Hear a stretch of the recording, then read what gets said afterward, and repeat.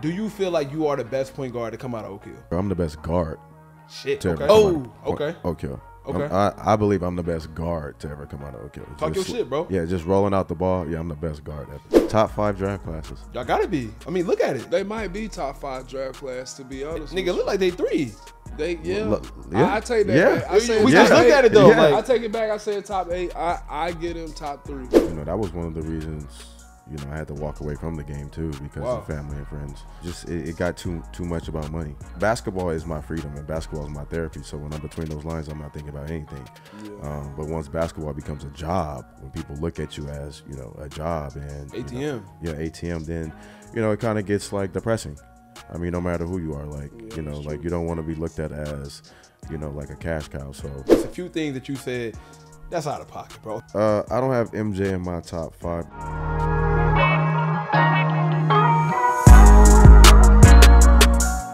What's up, y'all? Welcome to the greatest podcast ever, Above the Rim, with Dwight Howard, where we hear no evil, see no evil, and speak no evil. We got another crazy episode for you guys today. One of the best, the best high school ballers ever. He changed the game, the AI of high school. We're going to get into that in a minute, but we got a crazy guest for y'all today. Oh, my God. Before we do anything, we need y'all to hit that subscribe button, like, comment. 96% of the people that's watching. Yeah, it's a lot of people watching, but y'all not liking or hitting that subscribe button. Bro. So y'all got to hit it, because if y'all do, I just got back from the Philippines, and I met the governor of the Philippines, and he got these gold bars.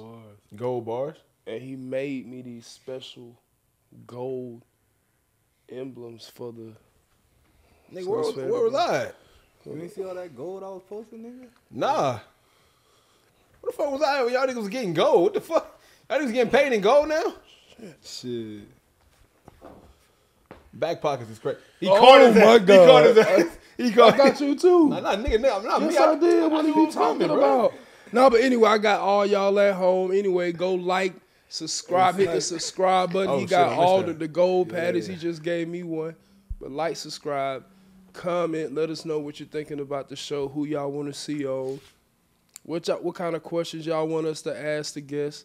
You know, cause it's about to get for real. Hey man, look, we got, once again, I'm gonna double down.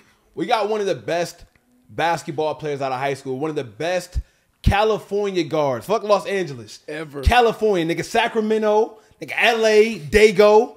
Everywhere. The last podcast we did, we had Boogie, we had my boy Quinn. Shout out to Boogie and Quinn. Shout out to Boogie and Quinn. We gonna start it from the top. We gonna get to your origin stories, but nigga, we about to set the record straight. Well, I'm about to set the record straight. Set it straight, Snipe. We talked about best basketball players, best point guards coming out of Oak Hill. A lot of niggas said BJ. A lot of people said Rondo. I'm gonna keep it a bean. I'm gonna say it again. Brandon Jennings is the best high school basketball player to ever put on an Oak Hill jersey. Period. Number 1 basketball player in the country. Period. Gumpy. Lefty. Right. Nigga was 120 pounds soaking wet. Giving niggas 35. Senior year, 35. And he is on today. Come He on, coming man. on the show. Come on, man. He finna talk about it. Come on, man. Everything. We finna go into it. So man, welcome. Yes, sir. Jennings to the show. Thank y'all. Thank y'all for having me, Yes, man. sir. Thank you. He got some amazing stuff going on. Tough Crowd is going crazy, And he y'all. came through bearing gifts too, bro. Yes, the he did. candles was tough. That had the swimming trunks, bro. We appreciate it, And bro. the crazy No part doubt. about it is everybody know that I love candles, and he bought some of the, listen, you guys, y'all gotta check out his It candles. smelled amazing, nigga. It smells so good for real. No, No thank bullshit. you. Thank you. know Shout out what to I'm my saying?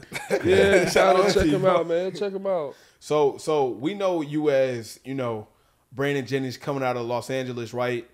Tell us the backstory about you in LA, you coming up, all the greats before you, right? You come up at the same time as DeMar DeRozan, coming up at the same time as James Harden.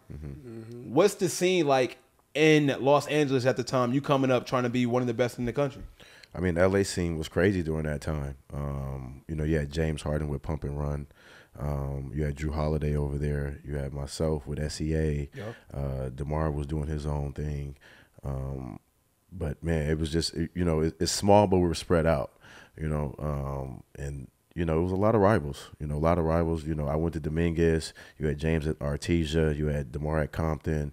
You had Drew Holiday at Campbell Hall. So we were spread out, but, I mean, it was very hostile. It was very hostile times, but it was good times, though. Yeah. Good times. You brought up a story, bro. We got to start from here.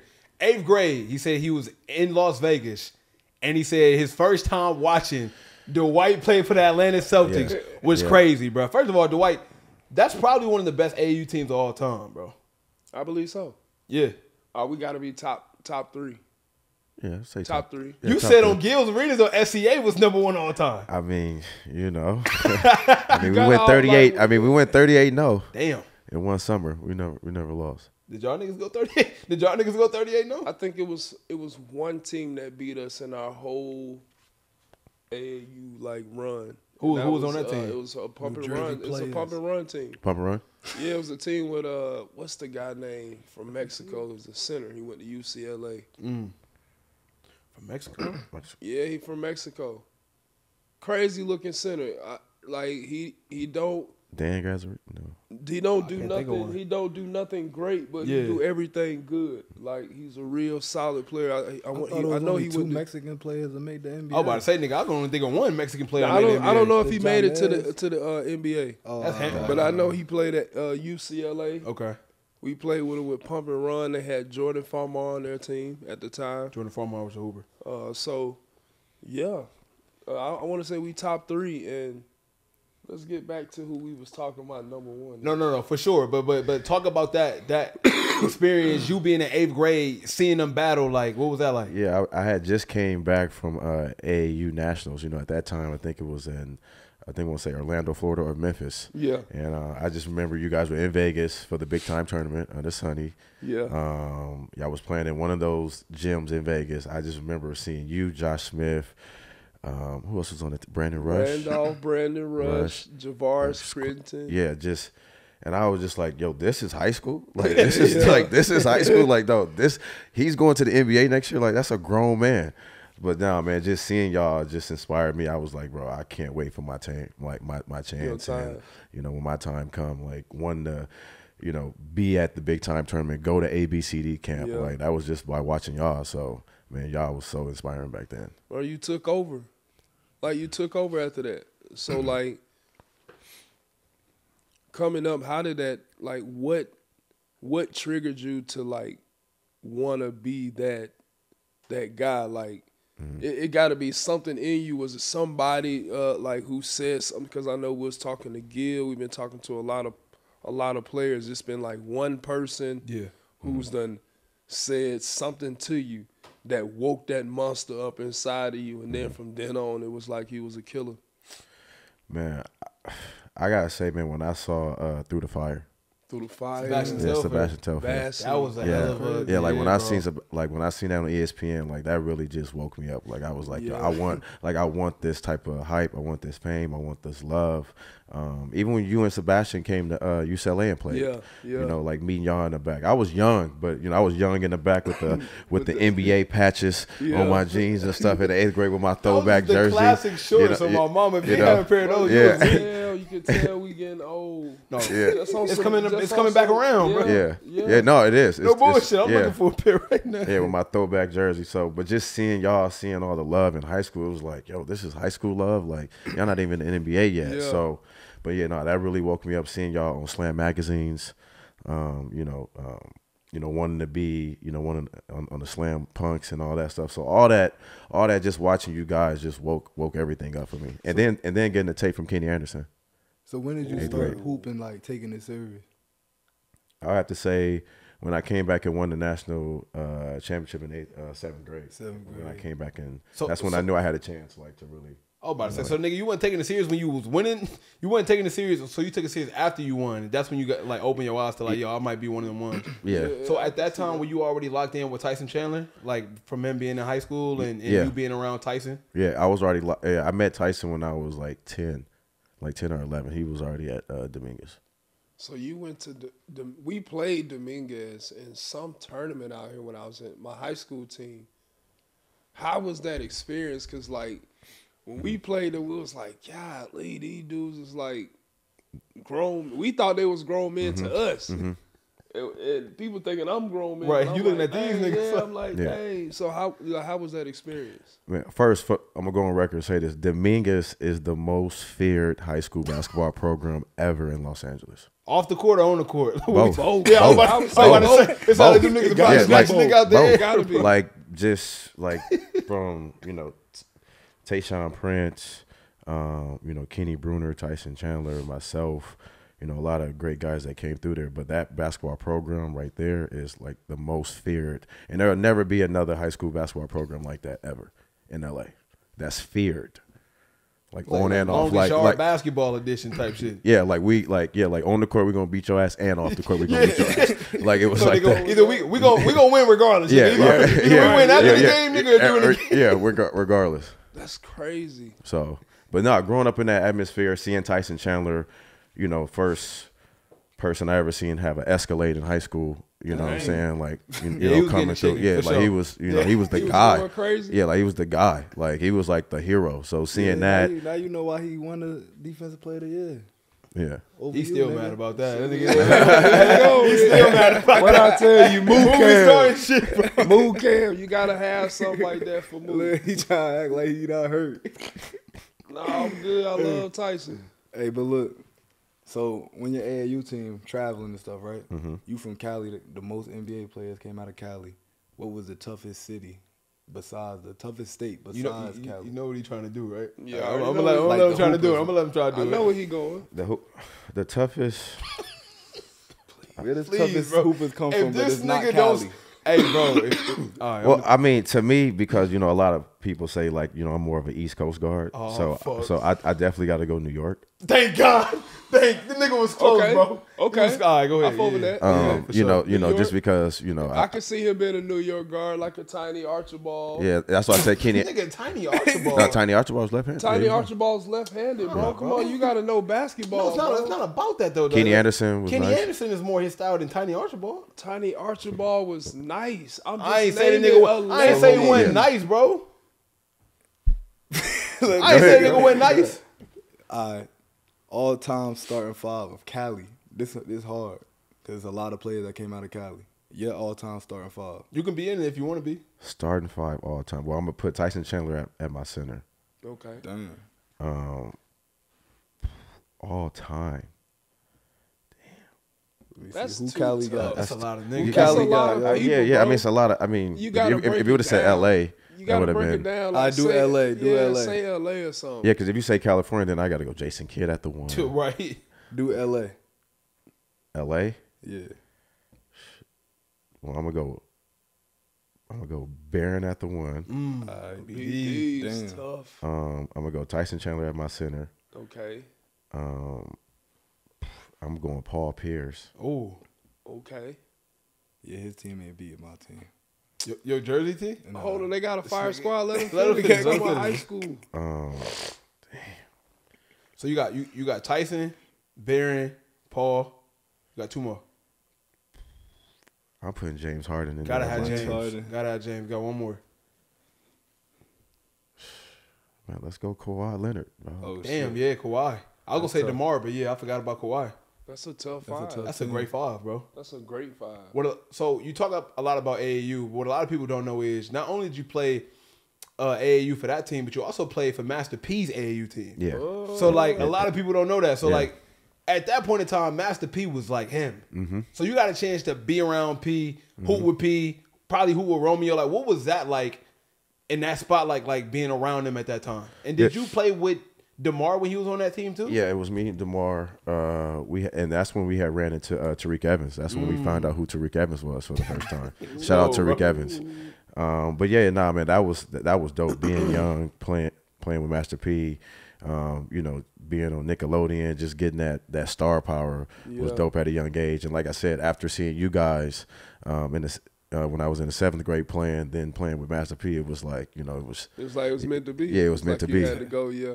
How was that like watching Master P and you know, what he did for not only his kids, but that whole no limit and all that stuff. Did that inspire you to want to do like the Tuff Crowd and everything that you're doing off the court? Yeah, well, Master P was very family. So, like, you know, that's one thing I did love about him. Like, man, it'd be like 30, 40, 50 people. Everybody, come on. Like, everybody getting shoes. Everybody getting, like, we going through the mall. Like, it was like, you know, coming from a single-parent mother home. Like, that was like, damn, like, I'm with Master P, bro. Like, we going to Foot Locker. Like, he taking us on a boat, going fishing. Like, we was on all type of just stuff that I've never done before. So, but definitely, like, you know, seeing the way he was with his family and starting his brand, I mean, definitely, that definitely clicked in.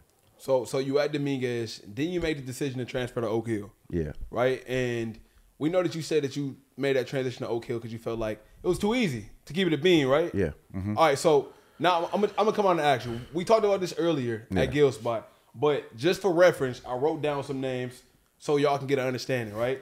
Oak Hill is a very historic school. Since the 90s, it's been a basketball factory getting players to the league. I'm talking point guard specifically. I'm not going to hit everyone, but just some household names that y'all probably know. We got Ty Lawson, Nolan Smith, Rod Strickland, Steve Blake, Rajon Rondo. Dang. Do you feel like, and I'm missing guys too, by the way. I'm openly saying I just got a few just so y'all can understand how many point guards. That's not including JR. That's not including KD. That's not including Carmelo Anthony. That's not including a lot of guys that played. Do you feel like you are the best point guard to come out of Oak Hill? I'm not the best point guard. I'm the best guard. Shit. Okay. Okay. Oak Hill. Okay. I believe I'm the best guard to ever come out of Oak Hill. Talk your shit, bro. Yeah, just rolling out the ball. Yeah, I'm the best guard ever. All right, now, that's what I said. All right, so 35 a game. Why? Tell niggas why, bro. 35 a game. 35.5 to be exact. At Oak Hill. Naismith, and I was also a Naismith Player of the Year. National schedule. What's your take though? Because when Boogie and Quinn was talking about it, they saying like Rondo style of play. You know, you a scorer. Yeah. That's what. Yeah. Rondo a whole different type of player. So maybe you like to play with Rondo. Yeah, that's why I said Rondo, the point guard. Yes, for sure. I just feel like I'm a better guard than any of them. Like just a guard. Just. I mean, he averaged 35. Nigga averaged 35 with national schedule.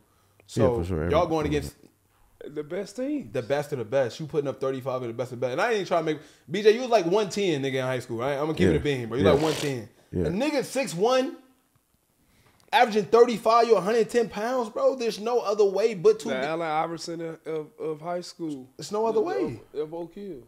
Yeah, the only player I was worried about in high school was Tariq Evans. He was that cold. Like Tariq 6'5". Remember his rookie year he came in. I know how cold he was. 25 and 5. Like rookie year was crazy. Like he was 6'4", 6'5" point guard. What's those practices like at an Oak Hill, right? Because a lot of people don't understand how Oak Hill is set up. Yeah. It's set up to where it's in the middle of nowhere, obviously. Yeah.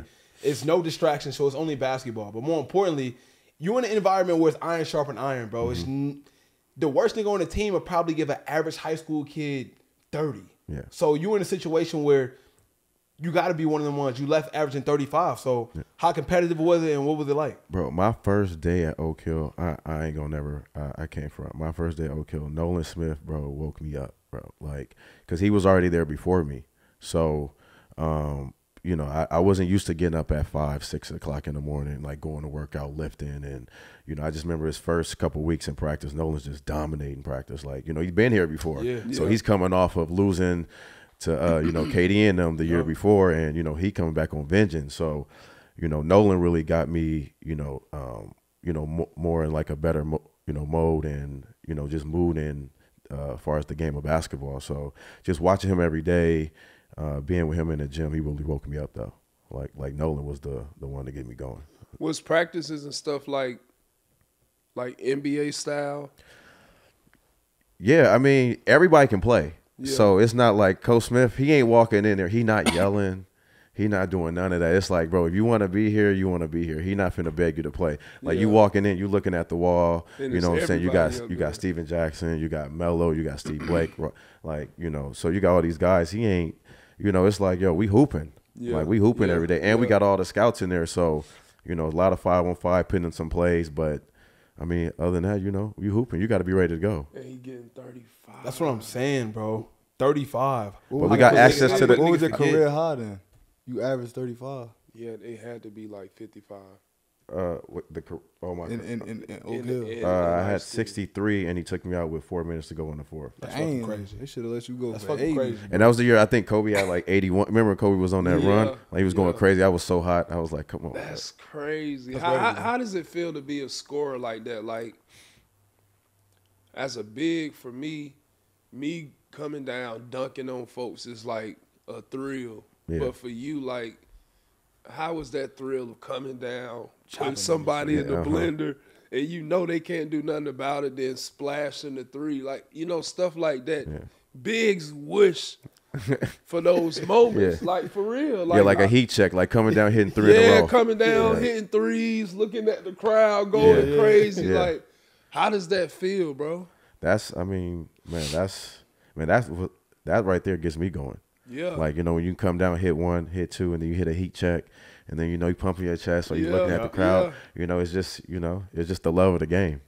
Like, that's just our, you know, I don't know. I think we'll give you that nod for me, bro. It wasn't just like the swag on the court, but it was the swag off the court. Nigga came through with a Gumby, bro.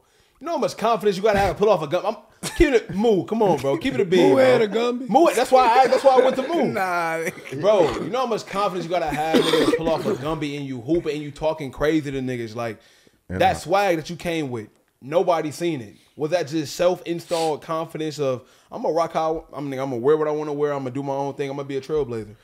Yeah, it was just from, you know, the guys that inspired me. Like I said, I'm looking at you. I'm looking at Sebastian Telfair. I'm looking at LeBron. I'm looking at all you guys before us in high school. And it's like, yo, I want tattoos. Like, I want the spotlight. So you had to be different. And I knew if I wanted to shine, I had to be different. So I always wanted to do things my own way. So that process going to, like, college or not going to college, going overseas and everything, what was the reasoning behind the decision? Well, I always say my SAT. They flagged it a couple of times. But then also, you know, Luke Olson had retired that year at Arizona. Yeah. So I was supposed to go to Arizona with Gerald Bayless, Chase Budinger, and Jordan Hill. It was supposed to be fire squad. But I also heard that you was originally supposed to go to USC. Nobody ever talked about that though. Yeah, so why you never talk about that part? You always gloss over that though, bro. Man, so I verbally committed to USC first. Yeah. You always go straight to Arizona. I always wonder why this nigga never talk about USC, because where on the street was USC first before Arizona. Yeah, because they had Tim Floyd there, right? Okay. So I just felt like I just got kind of just like forced into doing it. Like, you know, I was at home, so they was like, yo, verbally committed. OJ Mel was going there. Yeah. So everybody was jumping. Everybody was jumping on ship. So then I remember Tim Floyd coming up to Oak Hill, right? He drove on down to Oak Hill, and we was just talking. I was like, yeah, you know, I'm not gonna, go anymore. And then and I never just heard from him again. So it was kind of like, it was like a better. But that's because I was supposed to go to UConn. Yeah. Damn. Yeah. See, this is all right. So UConn I know was what in he the did. He was just like, man, fuck it, I'm gonna just skip all them motherfuckers. For everybody watching, nigga, this is what happens when you know Dwight Howard the number one player in the country. That's a hard decision to make. Hell yeah. Trying to figure out what school you want to go to, who you want to play with. You got so many different options. What's gonna be the best option for you? And I think he did.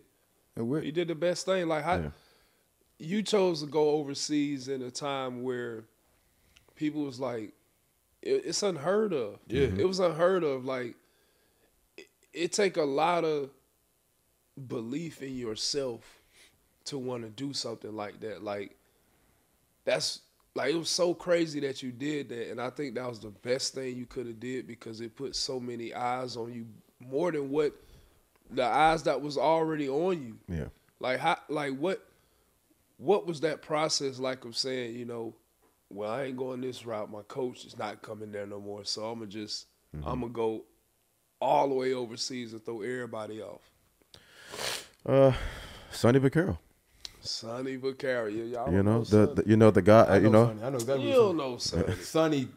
The same guy who founded ABCD Camp, the same guy who got Michael Jordan the Nike deal. We call him the Godfather, right? Is that's Sonny Vaccaro? Because I know Sonny Vaccaro, but Not you. You don't know that nigga. I never met him, but I'm just saying I know the work he's done. I know the work he's done. Oh, I thought you really talking about you knew. No, not him. You like Herschel Walker, know everybody. I'm saying though, look though, for the audience who don't know, because for you to link up with Sonny Vaccaro out of high school, Sonny Vaccaro founded ABCD Camp, which was at the time the biggest showcase for high school basketball. The Round Ball Classic too. Round Ball Classic in Vegas. And he was responsible for getting Mike the Nike deal. It will be no Air Jordan without him. So for him to see value in you coming out of high school, bro, that's fucking crazy. Yeah. Did money drive the decision too? Like, got to get the money faster? I mean, no, it wasn't money. It was just I wanted to make sure I was playing next year. Like, I was the number one player in the country, and you know, I'm about to sit out a year because of a test score or because, you know, I couldn't go to summer school. So I just wanted to make sure I could play. It was Italy, right? Yeah, Rome, Italy. Yeah. So How we was went to that? it was dope. So it happened so fast, right? So I graduated from school. I went to New Jersey. I was hanging out with M. Will up in New Jersey. That's when he was Jersey. Yeah. Dang, so we just saying that. Okay. Yeah. Out in Jersey. Yeah. So I was in Jersey. I was with Joe and Joe Buns, and I was with Marcus for like a month, and we was all trying to figure out what I was gonna do. So then I flew to Vegas with Sonny. In like a span of 2 weeks, I had 2 workouts at what's that, Impact? Yeah. You know, Impact, right? Yeah. So when Joe just started it, when we had the small little gym, right? So I'm in there, J.R. Smith in there, we in there hooping. I'm fresh out of high school. I'm cooking. Like, I'm like, okay, like I got a chance. So it was 3 teams that wanted me. I was either going to go to Israel, I was going to go to Turkey, no, it was Turkey, Spain, and then Rome. So Israel was out. My mom was like, hell no. Like, nah, that shit is out. He was like, that's out. And then Spain, because Rubio was there, they was like, nah, like, because Rubio was there, so they was like, nah, go to Rome, Italy. So I met with Dan Boderoda. You know Dan, who did well, they call it the Sham God, but you know. Like yeah. But, you know, he hit Mello with it. So I signed to him, his team back then. Yeah, man, signed me for a year. I signed to him for like $500K, and then got with Under Armour, and then we set it off. How did that? Yeah, no, go ahead. The Under Armour. Like, how he say that shit, he sweep it under a Yeah, rug you like said that. it like it was nothing. Nigga, Like, you was the first come on, athlete, man. the first basketball player to sign with Under Armour. You was the first Under Armour signature basketball shoe, bro. Number one. Number So one. you can't sweep that under the rug like, yeah, nah, sign up. Nigga. Yeah, like, how does that feel? Like, bro, like, you were Pioneer. come on, man, you a trailblazer. I don't think you guys at home understand, wherever you watching this. This man was the shit. And he's still the shit. Facts. But coming out of high school, this man had an Under Armour deal, and he was the first player to do Kemba, that. Before anybody. Before Joel, Steph. Before Steph. It was It was him. Yeah. So what went into that? And also, did you feel any pressure that this company, this $1 million company, is looking at you like, take us home, like, make us a household name? Yeah. Yo, were you in Vegas in 2008 for the USA team? I was. Right, you was on that team, right? I was. Yeah, I was around. So yeah, that's when I signed the deal in Under Armour too. I met with Chris Stone, who started the Elite 24. We were in Vegas. I just remember sitting down in the lobby. I remember meeting you. I remember meeting everybody early. I was young. I was just in the corner chilling, just watching. Like, I was like, I'm gonna see these niggas next year. I can't wait. So then, yeah, got the deal done. We flew to Baltimore with Sonny, and then we was just sitting there, and I didn't really know what was going on. They was just like, yeah, like, we're gonna make you our first signature basketball athlete. And I was just like, all right. Like, I'm still not, it's not processing in my head because it's a lot going on. I just went from not being able to get in school to, wait, I'm going to Rome? Wait, I got a shoe deal? Like, all in the span of a month. So I'm just still just like, all right, so when do we leave? Like, what is a passport? Yeah. Like, you know what I'm saying? Credit card, like, so crazy. credit cards, debit, like, I had to learn, I had to get ready. So it was just that like fast. That's how it was for all us coming out at 18. Like, we went from basically taking SATs, going to school, studying, to credit cards, passports, trying to, like, financial we advisors. don't know nothing about none of this stuff. Yeah. Did you run into a lot of pitfalls early like that when you came out, going to Rome and stuff like that, trying to deal with financial advisors and the agents and all that stuff? Nah. My team was good. I mean, when I first came out, I had Sonny, and then I had Bill Duffy. Yeah. And then I had my own financial advisor. So everything was smooth. Like everything I already knew. Everything was, from the jump was smooth. It just got crazy once I got to the NBA.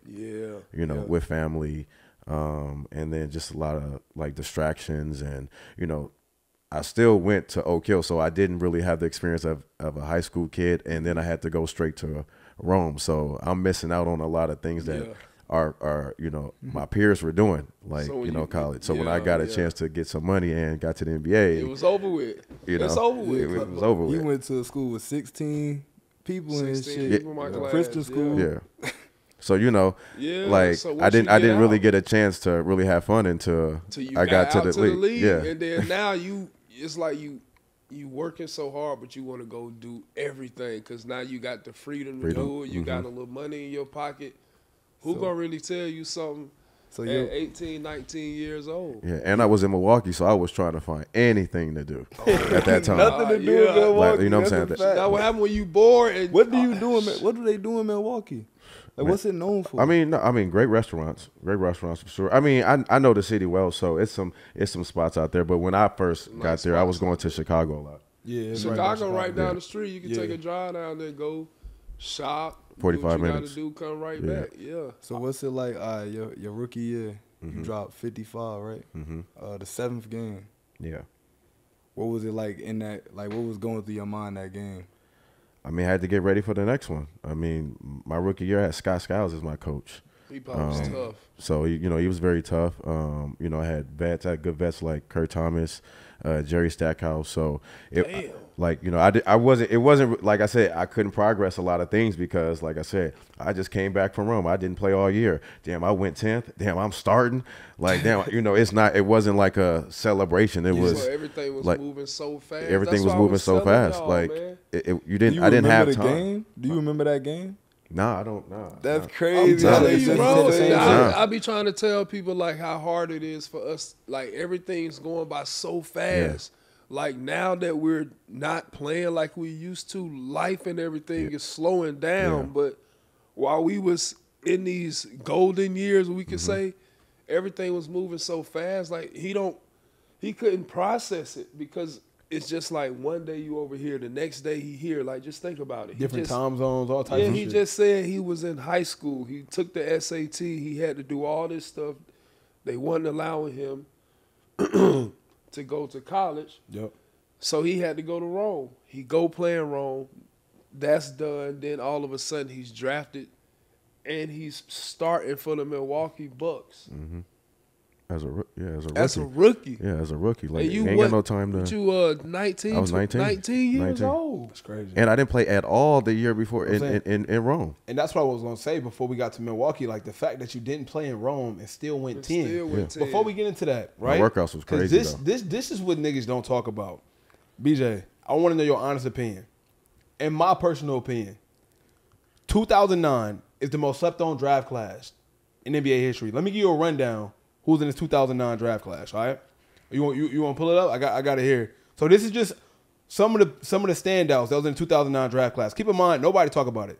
Blake Griffin, James Harden, Tyreek Evans, Steph Curry, DeMar DeRozan, Drew Holiday, Jeff Teague, Hasheem Thabeet, Pat Bev, of course yourself. Who? B. Jennings. Oh, it sounded like you said another name. Nah. Of course yourself, B. Jennings, Taj Gibson, Damari Carroll. Like, I know that nobody talk about Darren Collison. Nobody really talk about the 09 draft class as far as, I talk about 03. I talk about 96, right? I talk about like these certain draft classes. 09 is not talked about. But y'all had a lot of guys, bro. Yeah. Like a lot of guys. Ooh, that's a stacked draft class, bro. That is. They're all turning to shit. So, bro, it was Danny Green was in that draft class as well. I forgot about Danny Green. Bro, it was one workout that I was waiting on and I killed and they didn't pick me. Who was that? That was the number 8 pick. I swear I thought I was going to the Knicks. New York? Yeah, I was ready for that. Oh, that's your boy. Because that's when they had D'Antoni. Oh, that and then Tony liked to run. Yeah, that would have been good. That would have been great at that time. Yeah, yeah. I circled that. Damn, so you would have been a Knick.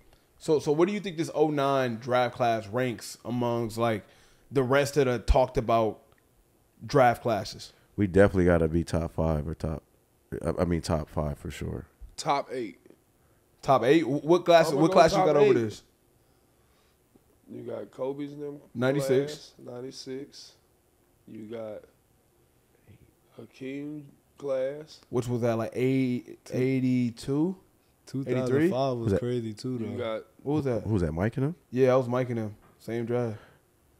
Yeah, you got. Wait, that's crazy because of them 2 players. Who else is in that draft? Like, I need to hear more because these are a lot of names. It's a lot of names, bro. It's So, not like, top heavy. But my class wasn't top heavy either. Mike had a good draft.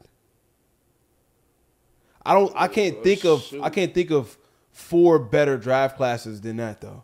I think if anything they're 4. If anything they're 4. Right? It's 82. Now that's James Worthy. That's not the right one. It got to be 80 83. So they might have because James Worthy played with Jordan. They might have Michael Jordan was 85, 84, 85. 85? 84. 84. So yeah, 84 draft class, the 96 draft class, 2003, and I got 09. I got y'all at 4. Dang. That's nigga, it's been a million drafts. Look, they had Michael Jordan, they had Charles Barkley, right? Sam Bowie. They had Hakeem Olajuwon in that draft. John Stockton in that draft too. Right? That's what I'm saying. So that draft, they top 3 for sure. No way. Nah? Looking back, no. No. You done with the 80s? I'm done with the 80s. Come Ain't no on, way man. they draft. We done with the 80s. Look, they draft class is better than who? Yeah, yeah. When you get down there, boy, it get a little shaky. Come on, you got Jordan. You got Jordan, Charles I Barkley. just seen a post about 2005. Hakeem Olajuwon. 2005. Who was that? Greg Oden. That was Chris Paul. Yeah, that was Darren Oh, Williams. Bogut. You played with CP, Bogut, right? He was number 1. Danny Granger, Gerald Green, Nate Robinson, Jared Jack. Yeah, that's not a top. Yo, Marvin Williams came off the bench that year. Yeah, And went to second. Oh. Damn, you know what, bro? I might put y'all niggas at 3. It's looking a little shaky, bro. Dang, hold up. Yeah. Nigga, Come on, man. 04. 04 wasn't like that, bro. I'm going to keep it a bean. Oh, what? 04 wasn't better than 09, bro. Dwight, 04 is not Can we better go than to 09, bro. 04. Dwight, Let me see 04. Dwight, 04 not better than 09. Nigga, they got like 30 guys, bro. So you got Chew, Ben Gordon, Sean Livingston, Andre Iguodala, Devin Harris, Andre Iguodala, Lou O'Dang. Nah, y'all don't have enough. It's not enough, bro. y'all don't have Ashton, Al Jefferson, Josh, J. Al Jefferson. That's It get better. Yeah, it get better. It get better. Role player. Tony Allen, Kevin Martin. Ooh, that's a sleeper right there. Yeah. Yeah, but his class got a lot of. Yeah, bro. I think his class got a lot became more. His class got like franchise players, bro. Steph Curry changed the game. DeMar's a franchise guy. Hey, you that's got crazy. James Harden's a franchise guy. Blake was a franchise guy. Franchise guy. Blake, nigga, What are you talking about? The Do y'all Clippers know was his what James franchise. is? James is not a franchise guy. James who? Harden. James is a system. He is a system. What is wrong with y'all? That was a crazy He shit. is not That was the craziest what? shit James Harden ever said. Bro. That James shit is was a wild, system. bro. James, you know you my nigga, but you wild for He that. ain't no doggone franchise. He's Bro, a system. they got like 6 franchise players in this Your draft. boy Bro. Hasheem to beat. Hasheem was crazy at UConn though. Hasheem was That's crazy. a good question. Top 5 draft classes. Y'all gotta be. I mean, look at it. They might be top 5 draft class, to be honest. Nigga, with look like they 3. They Yeah. I take that Yeah. back. I said We top just looked 8. at it though. Yeah. I Like, take it back. I said top 8. I get them top 3. damn. Yeah, look who they got Steph Curry. He arguably got to be the greatest point guard. That's what BJ say. BJ say he All put him over time. over Magic. He got to be the greatest. So they always consider I ain't got Mike in my the top 5. 2000 the worst draft class. 2000 is the worst draft class. That's what they always say. What's the 2000s draft class? Can you pull that up? Shout out to Nick, by the way, man. He doing this literally Doing on his the drop thing. of a dime, man. Shout out my boy Nick in the cut. 2000 draft class. Nick low-key a stenographer. Stromy Swift. Why they gotta do my nigga Kenyon like that though, bro? Nigga Kenyon #1 overall pick. They said Oh, this is Jamal first class? Crawford though. Yeah, I mean, yeah, this is kind of crazy. He Shout out done D Turkoglu. Miles. D Miles was tough. Jamal Crawford was tough. Deshaun Stevenson. Hold on, y'all forget about Donnell Harvey, ATM. Mike Miller, he won Rookie of the Year. Hito. Shout out to Hito Turkoglu. Don't do Quentin that to him. Richardson. Yeah, this kind of weak. I ain't gonna hold you. Dang, how you Yeah, gonna say after They Quentin rank that Richardson? shit the worst Shout- everywhere shout- too. Shout out Every to them. Like, platform. it's some cold individuals, bro. The niggas we naming is cold, bro. It's the Keon niggas we skipping. Dewey. It's the 15 niggas we skipping over. Jamal Crawford. So the best player on this is Jamal The best player on where? If you rolling off the ball, on yeah. this list. On the list is Jamal Crawford. If we talking about what, just like the best hooper, he the best hooper. Who had the best career on this list of draft class? Probably Kmart. Kmart? Or Hito. Jamal Crawford. Yeah, Jamal Jamal. Crawford. It's Oh, Jamal. he did get 6th man of the year. Like three a times. couple times, like 3 yeah. times. They might as well name that Couple motherfucker. times, Goddamn. He's averaging 20 off the bench. All right, bro. What happened to Marcus I ain't mean to do this side quest, but I just wanted to give that 09 class the respect it deserve. But as we mentioned, you go to Milwaukee, 10th overall pick, Yeah. and you barely even played. Let me ask you the biggest difference. Like, the question that I don't get to ask a lot of pro players is what I think a lot of people want to know. I know, like, when an average nigga get life-changing money, they life change because friends and family assume that they're entitled to so much. Yeah. Only 1% of the world will ever be in a situation that y'all was in, to where one point in time you had nothing, and then the next day you woke up, you obtained millions of dollars. How does that affect your everyday life, bro? Who's coming? Is it friends? Is it cousins you never heard of? Like, hey man, how you been? Like, nigga, I don't even know. Like what is that like, bro? Like, do you change your number? Like, what the fuck goes on? Man, I mean, that was one of the reasons, I had to walk away from the game too, because of family and friends. And it got too much about money. And when basketball is my freedom and basketball is my therapy, so when I'm between those lines, I'm not thinking about anything. Yeah. But once basketball becomes a job, and people are, when people look at you as a job and ATM, ATM, then it kind of gets like depressing. I mean, no matter who you are, like like you don't want to be looked at as like a cash cow. So. Or some work.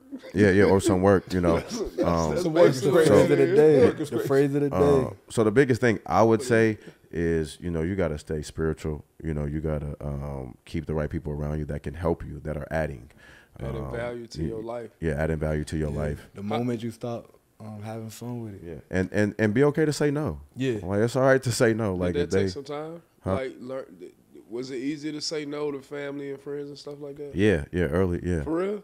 Yeah, for me, because I mean, I first time I had it and was able to do something with it, and like, I thought that was showing love, but actually it's not really showing love. It's actually you're actually hurting. Yeah. You're hurting people, yeah. But I don't think people understand it though. Like, they feel like, I had I had people tell me like, man, you don't really care about me. How you say you love me? We family, or we cool, we friends, and when I need you, you don't want to give me no money. And That's I'm like, crazy.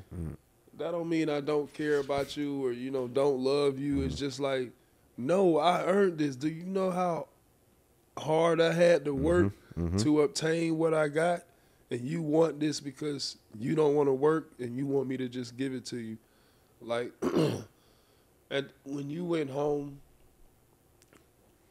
night after night having to deal with stuff like that, did it kind of turn you off from wanting to be around people? You want to be a loner? Yeah. I like to sit in the house. Like, that's why I went to China and played. Like, that's why I went overseas back to Russia. Like, I was always trying to find a way to get away from everybody. Like, because it was just annoying. Yeah. Like, and it's just like, I just be like, yo, what do you do? What do people do? When you come back, is it like a dark cloud? When you go overseas and you experience that, then come back, is it like? Yeah, I mean, man, China, man, if I didn't go to China, I wouldn't have started Tuff Crowd. So, like, I needed that, like, 3 months. So, like, because I saw how big our culture was. You know, they dress, you know how they dress. They love hip hop and you know, they love our culture. So when I came back from there, I was like, man, I got to start a brand. Like, you know, and I was still flipping up and down about if I wanted to play basketball again. Stuff, yeah. So you mentioned that though, and I just want to ask, like, when you say that side of the game, the distractions or just like friends and family asking for things, you say it damn near drove you to stop playing. What do you mean by that? You mean it got so overwhelming? You was like, yo, if I'm not in this, if I don't have this job no more, maybe y'all will fall back. Was it like that type of mindset? Well, like, you know, in Detroit when I tore my Achilles, you know, when that was the first time I had to sit down ever in my career and like really have to, you know, so had like a year left on my contract. You know, I'm trying to save. I'm trying to figure out what's next in life because I don't know. And just certain things that was going around with my family and just certain things that I was hearing about how people felt about me that I was doing for them really hurt me. Yep. So, and it came from somebody that was really close to me. So that really just took me to a dark place. Like I was dark, like just on some like, I don't care. Yeah, and it's like I just didn't care. Even with Dwight, like, even if it's deals on the table and it's a bunch of people just keep hitting you up, this nigga will be like, yo, you know what? I'm not doing it. Cause it's too much. Yeah. It's too much. You know, people wanting something from you. It's not no, like, it's not, you want genuine people, genuine things, and not people just coming around and wanting things because of what they see you have, and going overseas and getting away from just the, it seemed like it's a different energy. Mm-hmm. So I know what you're saying. Mm-hmm. So when you were overseas away from the game, was that what allowed, like, how did you come up with the concept Tuff Crowd? Yeah, like, is that how you come up with the name? Where did the name come from? Well, man, you know, when you create these things, you know, like at the end of the day, we can sit up here and say, you know, who did this and who did that. But at the end of the day, you know, we create a lot of these things that come upon us. So, you know, a lot of it is, you know, when I went overseas, I had to look myself in the mirror. Had to do a lot of deep diving into myself and soul searching, getting closer with God, and, you know, just start understanding, like, you know, all right, I did this, all right, you know, I can change it, like, you know, next chapter, this and that, making sure I'm never going to do this again. So it was just, and then being in China, it was like, it's a tough crowd. Like I couldn't stand, you know, understand the language, you know, anything like that. So I'm just like, you know, I'm the only black person in this city. Yeah. So it's just a tough crowd. And then that's when I was buying Pro Club shirts first, and then I was putting Tuff Crowd on the collar. Then, you know, that's when everybody started doing the selfie thing. Selfie. So so that's how I started marketing it by myself. I was just like, yo, every time you put it on, just make sure you just, you know, it's just something. Take a selfie. Yeah, take a selfie back then. That's tough, man. Because you can't miss it. It's on the collar. You can't miss it. Yeah. So you mentioned tearing your Achilles. It's one of the craziest injuries. Yeah, man. Yeah. How was the process of, like, did the injuries lead to you stop playing as well? No, it wasn't that. I just got into other things. Yeah. Like man, I'm going through a lot of things off the court. I'm having, you know, children, you know, I'm trying to find a place to live, trying to buy myself something, you know, because first couple of years of my career, I was just making sure everybody else was good. Yeah. And when you get injured, you get time to sit and really learn yourself, I feel like. Yeah, learn yourself, start learning other people. You start observing. Yeah, you see everything. You know what I'm saying? You just start seeing things that you didn't see because, remember, you're moving so fast in the NBA. Like, bro, you got 82 games. You don't have time to be, you know, worrying about this at home. Like, you're not even home half the time. You're on the road a lot. So when, you know, I'm laid up in the house with my foot up and trying to figure out, and I'm watching, you know, Stan Van Gundy give Reggie Jackson $80 million, you know, I'm sitting there, you know, like, damn, all right, like, where do I go now in my life? In respect to Reggie and everything, but, you know, I'm just, I'm in just, you know, just like, damn, all right, well, what's next for me? Obviously, because you're the point guard on that roster. So if you're on a team and you see the other point guard on that roster get 80, then you like, they obviously ain't got plans for me, or they got some shit going on, so it ain't got nothing to do with Reggie. But that's how that's the business. I want to ask you about Detroit. You played with Detroit after Milwaukee. What was it like playing for Stan? Because we hear from you, and then we heard from Gil. Everybody got a different version of playing for Stan. What's your version of playing for Stan? Was y'all rocking knee braces in practice, going 100 miles an hour? Yeah, no, we for sure were. But no, I played for Scott Skiles, early in Milwaukee. So, he was very structured. So, I like coaches that are, very structured and things like that. So playing for Stan, I loved it. Just the fact that, we were well prepared, I was, fighting for a contract, of course, and trying to get, so, I was doing everything. And, that's when I was turning the table in my career, understand too. So, everything that he did, I can't, I don't have anything bad I don't to say. think Stan was a bad coach. I think that he had you very well prepared. Yeah. Very well prepared. Talk about what you said on the OG's podcast when you said he had he made y'all prepare for every player. He did. Every single player. Like, that's Even what I'm niggas saying. who not getting in. Even people Don't that's care. not He getting might. in. He might. That's what coaches. That's what Yeah. Stan is saying. He might get in. You don't know, so you want to be prepared. So that's one, great thing that Stan did. Now, what I was saying about Stan in our situation is he had lost his voice with the team over time. Okay. Stan is a great coach. He, like I said, the preparation, the X's and O's, he gonna have you knowing everything. Now, did we practice a lot? Hell yeah. Did we have to go hard in practice? Hell yeah. But that was his way of preparing us for the game. You can't take that away from him because he knew that if we went so hard in practice, then the games was gonna be easy. But I think the problem was the fact that we was playing 82 games a year, and that's wear and tear on your body. Yeah. We back then we wasn't thinking about longevity in that standpoint. Like, if I play these games like this, it's gonna hurt my body down the line. We just thinking we could play till whenever. Yeah. Well, listen, man, we used to have some crazy practices. Man, we had shoot-around. Remember shoot-arounds in the hotels? And then they used to draw the tape. Yep, the draw the tape. Yep, and then you could put your knee pads on and then put your shoes on too. Bro, what? We doing walkthrough, and you better go hard. or what though? Shoot me. Oh, you ain't ready to play then. What would he say? Huh? What would he say? Oh, we'll be here until the bus until the bus comes in. Until y'all figure it out. Those, yeah, bro. Don't play around. Do not play around and shoot around. Don't play around and He's a don't walk Karen, bro. through. Huh? You sound like a Karen. He is a Karen. He sound like a Karen. But We'll be here to the bus. That's some Karen shit. A well prepared, Oh, God, bro, that's some Karen prepared shit. Karen. Like, bro, just think about this though. I bet you everybody on their team knew every player, every play. Like for real, he had us prepared for every single team. Let me get a Stan practice story though. Like, what's some shit that went down in practice? Because you played for Milwaukee first, then came there. So was there anything going on? Like, man, what the fuck we got going on? Like, these niggas out here wilding. It's practice. Because Gil said leaving DC and then coming there, he like, yo, what the I think fuck? the craziest one is when we be going through shoot around, right? And then we'll walk through and we'll be sitting there for like an hour. Then they be like, all right, sprint.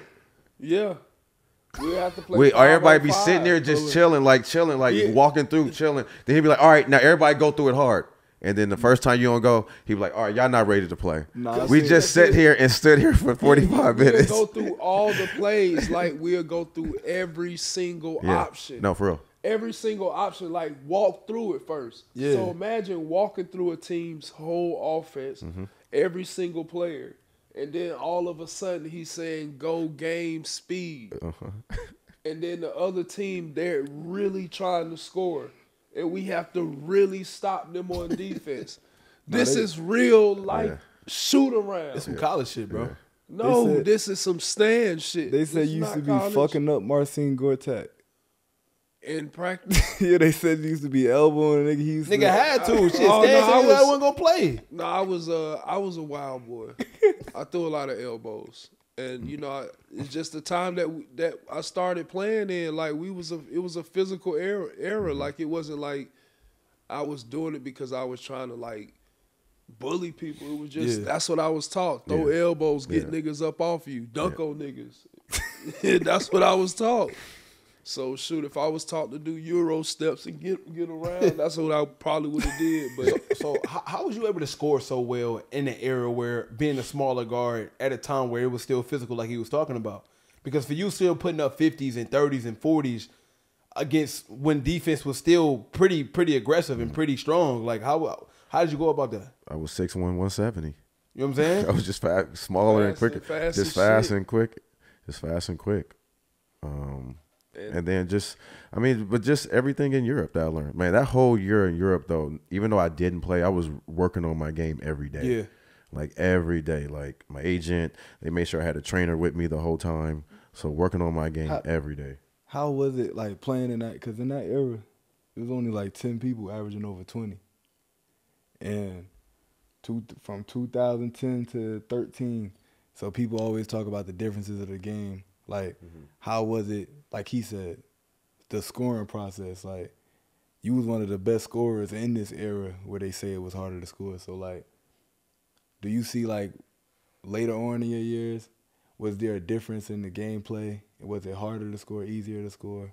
I mean, I think watching Gil started all that, the scoring, like, for the point guards. Yeah. Like, you know, like I didn't tap into, you know, wanting to be a scoring. Like, my first year at Oak Hill, I was a point guard. Then my second year, when I saw Gil, the hibachi and all that shit, I was like, oh, yeah, I got to score.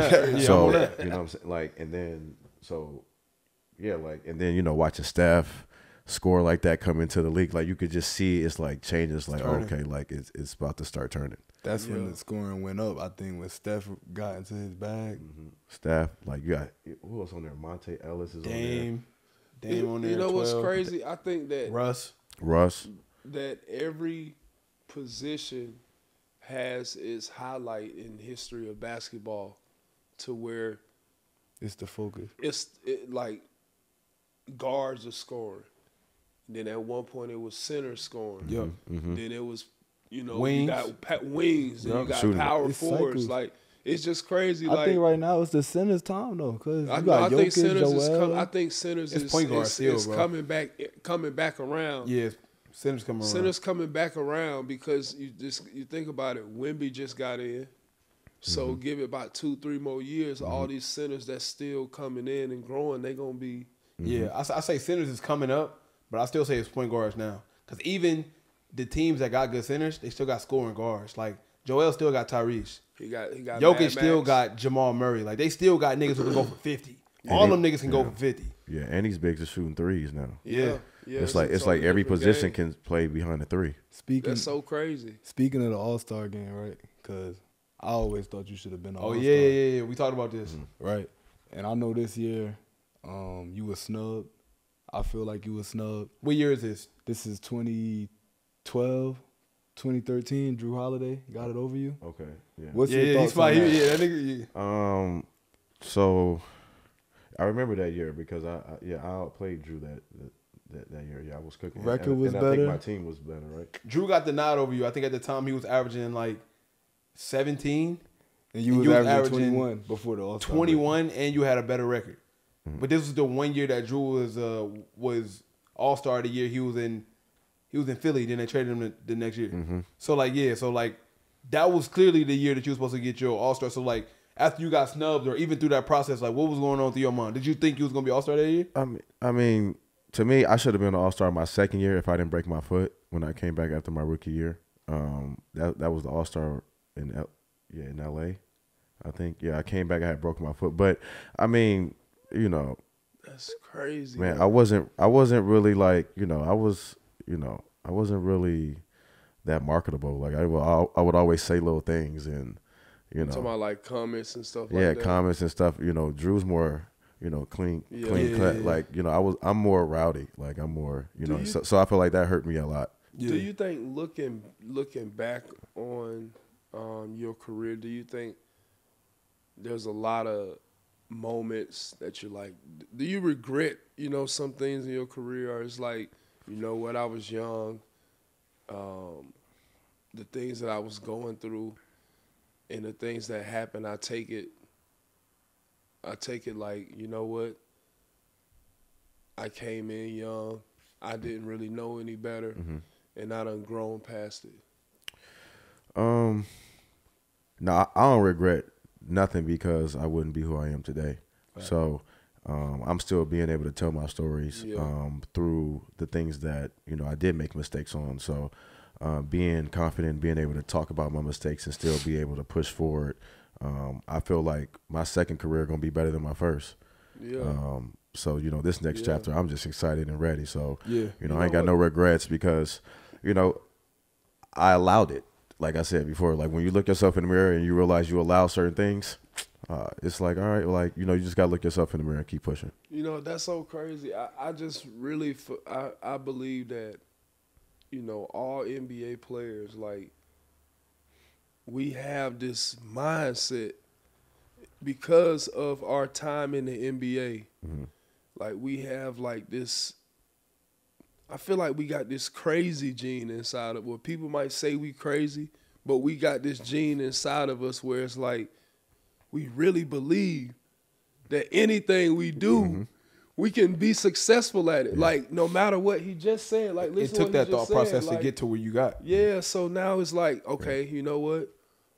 Okay, basketball over with. I got to move on, and I know I could do it. Yeah. You know, it's like we just had this. Because we done been through this so much in our lives as basketball players, like, you know, the next game, the next game. The next we don't have time to. We don't have time to worry about the last game. And so I think we take that attitude with everything that we do in life, and a lot of times people think that we might not care about certain things because of how we approach and how our attitude is towards when something may end. Yeah. Whether it might be a relationship or, you know, a business, and we take it as, you know, it hurt, but we're going to take it on the chin. We're not going to show everybody how we feeling. Next game. But it's the next game. Yeah. We got to keep moving. You know, so it's just crazy just to hear, you know, all the athletes and everyone saying this same thing. Like, we all had this mindset. And I feel like it's a crazy gene mindset. Like, it's all embedded in our DNA. But we've seen so much. Like, you know the type of places basketball has taken us. Everywhere. Like, we've seen so much. Like, we around billionaires. We're around everything. Yeah. So it's like when the ball stops. That's why I don't like when I see guys like done hooping. They be like don't know what they want to do. Or it's like, man, what you mean? You know how much stuff you've seen in your life. Yeah. Like, get back out there. Like, even if you gotta, you know, get off the grid for a little bit, but come back though. Like, you can come back. You're right. Like, everybody come back. It just take. I think for all of us, it just take a second because when you done playing, you start to miss those little things. You got to think, we've been doing this forever. Since I was kids. Like, he been since high school. Since high school, we done came out of high school and had to play professional basketball for a livelihood. This is what we had to do. So every single day, we not thinking about nothing but hoop. And then we can't think about nothing else because we're so focused on trying to be a killer. When you a killer, you can't think about nothing but killer. You can't think about nothing else. Like, off the court shit, I know people always say stuff about off the court issues and all that stuff. But no, when you a killer, you thinking about what you're doing on the court. And sometimes you might have some of these issues off the court, but like, for real, the only thing you locked in on is that doggone game. Yeah. You focus. Now, I do want to ask you before we get out of here, we had you for a minute. It's a few things that you said that's out of pocket, bro. So you don't have. He said he was out of pocket. You don't have MJ in your top 5. Explain why, bro. Because when I heard that, I thought it was crazy. I'm not gonna lie. I don't have MJ in my top 5 because when I was 7 to 8 years old, that's the last time he won a championship, and I didn't really understand basketball like that. So I didn't really start loving the game or started really knowing the game until, you know, I saw AI and Kobe Bryant in the early 2000s and guys like that. So that's why he can't be. I respect it. Yeah. You know, I can go watch a highlight tape, but what I saw and what I really felt and understood, it was like, you know, it's the Steph Currys, it's the, you know, LeBron James, it's the Kobe Bryant's, Shaq's, and KD. Like, you know.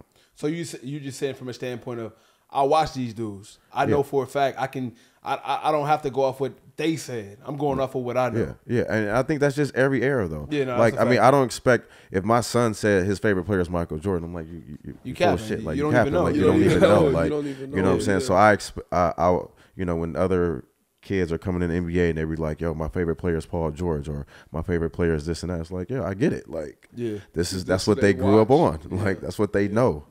You can't even get mad at that. A lot of people get upset when people get a top fives and who they, but you know, he's being realistic. He's going by what he really saw. Yeah. Like he saw these. So players stop saying Hakeem the GOAT, then, bruh.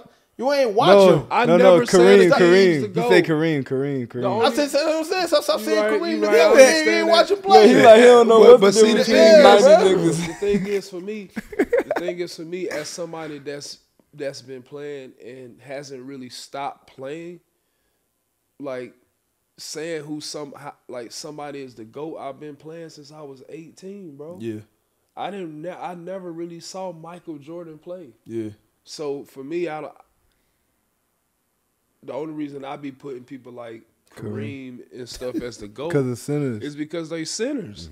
So it's like, shoot, I gotta hold it. Nigga biased, man. At least you openly biased, bro. At least you openly biased. What you mean? Like, but I'm just saying. Even if I was not being biased, like just Kareem. Them stats though, when we showed them, like, bro, we didn't see it though. If you look at his stats, like that's why I can say it's something that he did that he had to be great at to have all these stats. This nigga look, his stat, nah, they crazy. Look like a damn. It looked like the dictionary. Like he got 10 pages on the dictionary. But what I'm saying is, if you ain't see that shit just look like numbers to me. It just look like a bunch of numbers to me. Like I can't recollect. Like the nigga got 30-some thousand points. I can't think of one. Yes, you can. That damn hook. That's a lie. He the only nigga. I know the move. He the only nigga shooting hook shots from the 3-point line. That nigga wasn't shooting them from the 3-point line, bro. Damn near foot on the line. See, that's why you can't believe niggas. See, when we hear stories about like Wilt scoring 100, I don't believe that, bro. I just don't believe it. Was it foot on the line? I don't believe Wilt scored 100, bro. I don't believe it, bro. I believe it. Where he was shooting the hook shot from. I don't even think they was keeping track of the score, though, BJ. I don't believe that shit, bro.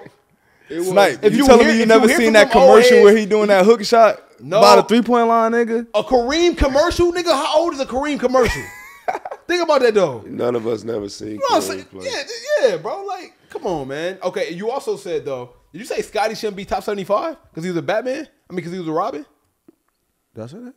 You said that today. You said that today. You said that today. Hey, he was slipping on that. We at the arena. I'm listening to this nigga. He said, yeah, Scotty, play defense, nigga. You a Batman. I said, hold on, this nigga said Scotty ain't top 75?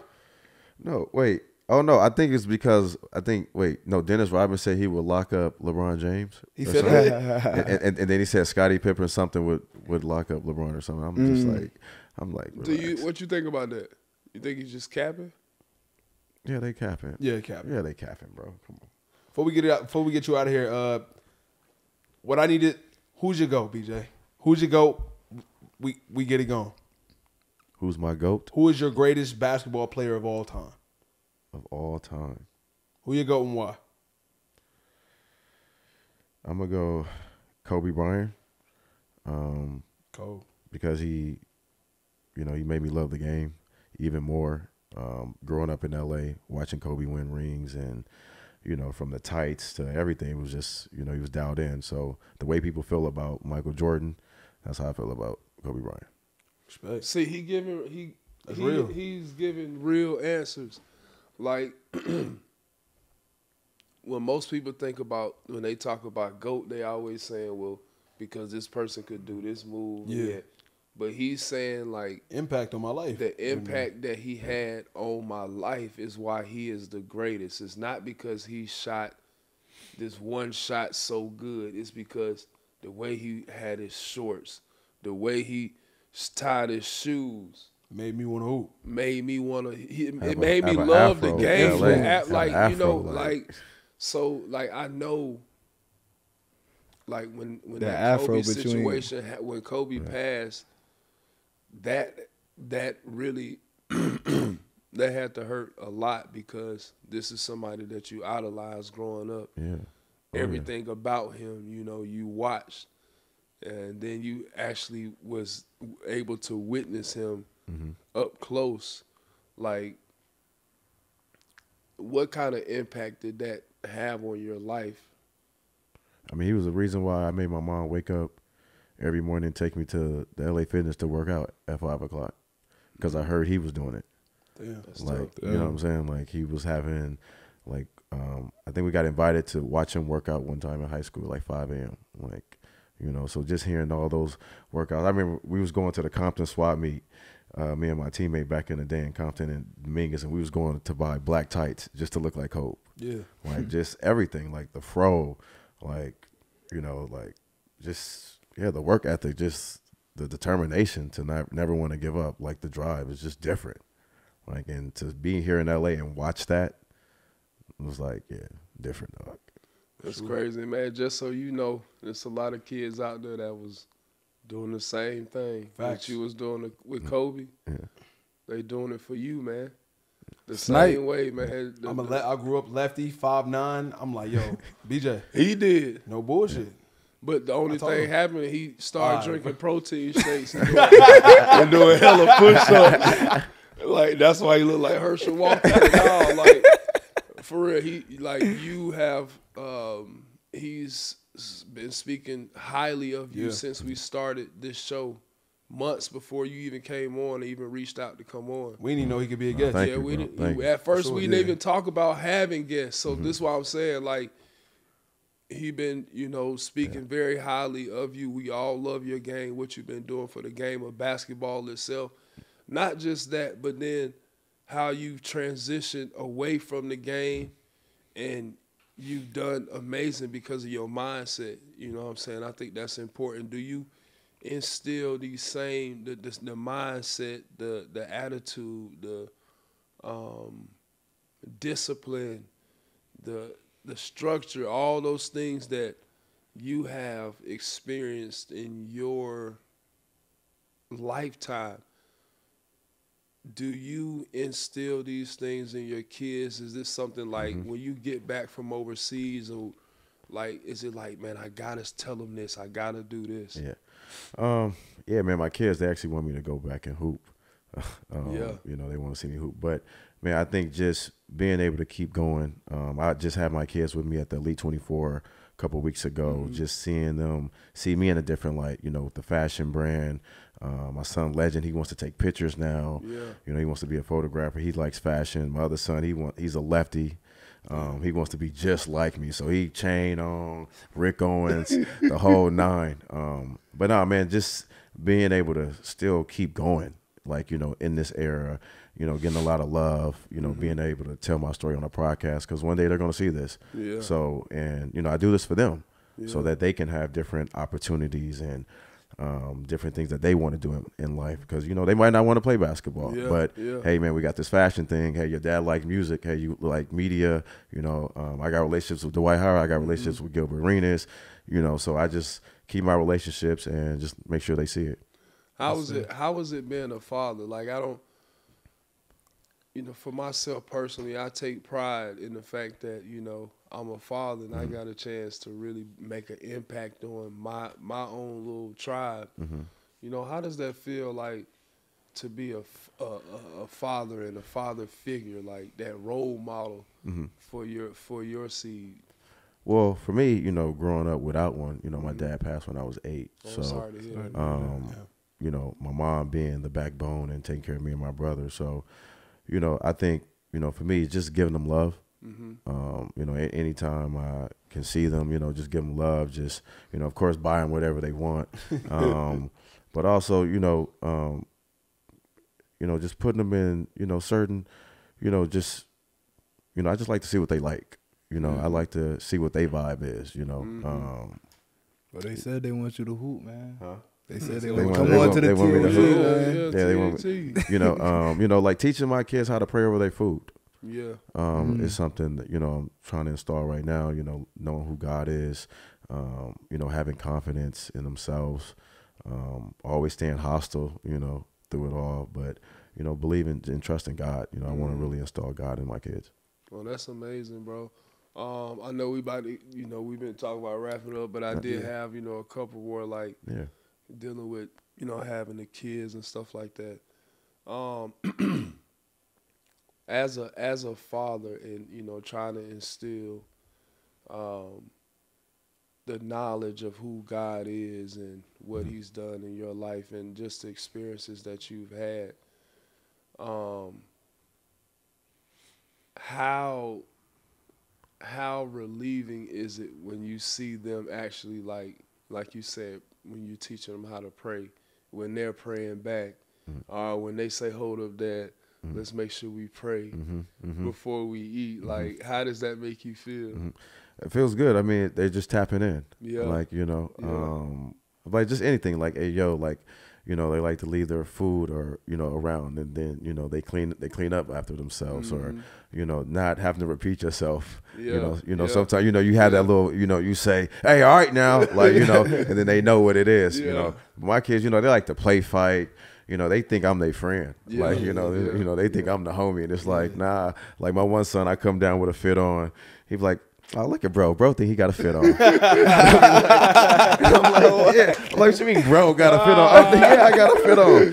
And then right after that, he'd be like, yo, let me get that off you. So, but nah, man, they like, it's cool, man. It's kids great. Bring you so much joy, man. Yeah. And, they inspire you so much. And the last day, you spoke on this. You said you lost your father, at a very young age. My son, his mom passed when he was 6. And, for me, having him full time, sometimes it is a struggle trying to understand, what he's dealing with, and how to help him deal with the loss of a parent at a young age.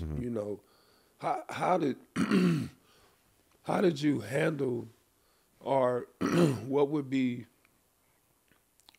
some words of advice, something that I can give to my son to kind of like, I know this is, you can't obviously go back and, get your parent and stuff like that, but just to kind of like help him, with helping throughout his life, because I know he's, that got to be a very traumatic situation. Man, well, my mom, she was the backbone, so she was very strong, and she did everything she could do. I think the one thing I will say, my mom kept one good thing my mom did do was she kept me around things I love to do. Basketball was one thing, she knew I loved to do. So she would sacrifice everything she had just to make sure that, I had the shoes, I can, go hoop. Might not have everything, but, she made sure, I always had God in my life. She always tried to make sure, we had the best. Like, she moved us from LA to Orange County when I was in the 7th, 8th grade just to get, some more diverse, going to school with white kids and, being the only black kids there. So seeing things from a different angle and all, and, I think that's why I was so fearless. Yeah. Being able to move around and being comfortable and, always being able to have my own path because my mom was so fearless with me. Yeah. So, you just got to be fearless with them. Yeah. That's real. Yeah. So, yeah, I just feel like that's what really helped me. My mom, she made sure, like, yo, go. Like, you want this, like, go. So go get it. At 11, rent was getting paid for, doing things. So I felt like the man. Like, I felt like the man of the house because I had a responsibility. So really didn't have no time to, like, shed tears and things like that in my life. Hey, man, I appreciate that, man. Well, Sure. Yeah. Thank you for coming on for the sure. show. No again, doubt, man. Thank That you, was legend. amazing. And you the I legend, really bro. Appreciate that. Oh, you is the legend, man. So thank you again, and shout out to everyone who watched the show today. Make sure that you hit the subscribe button. We need more subscribers, man. Yes, sir. Stop just watching the videos, sending them to all your families and friends, and tell them to watch the show to see if Dwight go wear some more tight jeans and stuff, and Snipe gonna wear some more of them muscle tees. Some more muscle tees. That nigga's wildin', bro. But you just watched the greatest podcast ever, Above the Rim with Dwight Howard. Moo Real, we finna get him his own special Jersey Moo side cam. And we got my boy Snipe in the building. Yes, and again, one of the greatest high school basketball players to ever grace the court. By the way, buy a Tuff Crowd. Link gonna be in the description. We got you, bro. Yeah, y'all gotta check out Tuff Crowd. It's nice, man. He gave us some crazy candles. We got some swim trunks. I got some shorts at the crib, cut off shorts. He got another bag though. What's the other bag he got? I seen they got two bags. Don't worry about that. No, for sure. That's for me. Herschel Sniper. I ain't said I want it. I'm nigga just curious. Herschel Sniper. Herschel Sniper in the building. All right, yeah. Go ahead and wrap this shit up. Listen, man, it's the greatest podcast ever where we hear no evil, see no evil, and speak no evil. We love you guys. Peace and love, and we out.